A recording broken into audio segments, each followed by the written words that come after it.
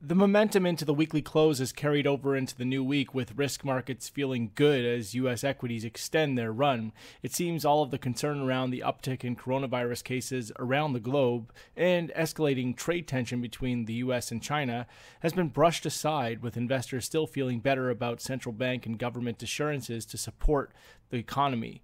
Looking ahead, the market will be focused on the start to U.S. corporate earnings season.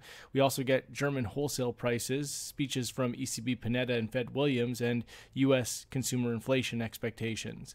That's all for now.